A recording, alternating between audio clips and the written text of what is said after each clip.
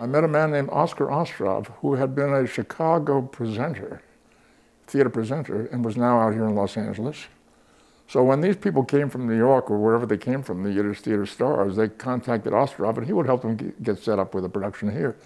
So he next contacted me and called me because Maurice Schwartz was coming to town to do some theater here. And I thought, whoa, that was a name to reckon with in the Yiddish theater.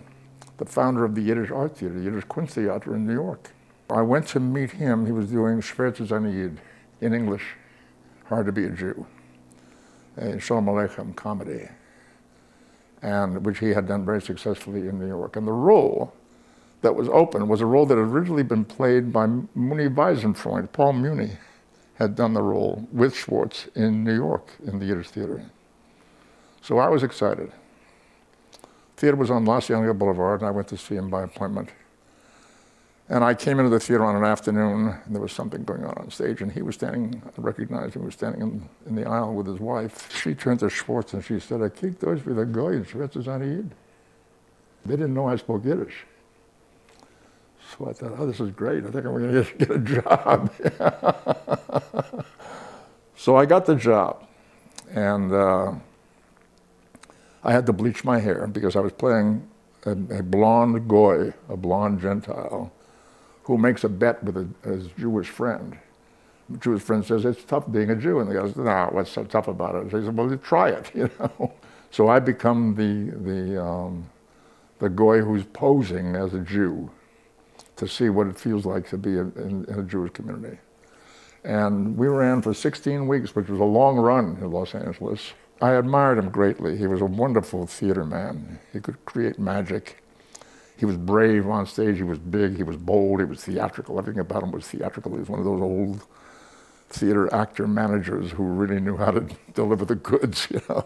And given an opportunity on stage, he would get hold of it and chew it, you know. So I learned bravura acting from him. He was a very smart man, very dedicated to the Yiddish.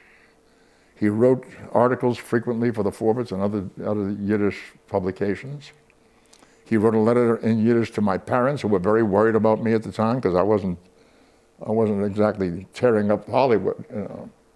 He wrote to them and said that he wanted to be my theatrical father, and that I was doing okay. I was a nice kid, and I was responsible, and everything would be all right. And they cherished that contact from him because they knew, of course, who he was and his reputation. At the same time, there was a sense of a kind of a tragic quality about what was happening with him, because the Yiddish audience was diminishing.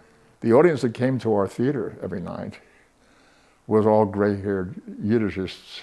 And he would lament the fact that he would watch the cars pull up outside the theater, the young people sitting in the front seats and the parents in the back seats. The parents would get out and come into the theater, and the young people would drive away.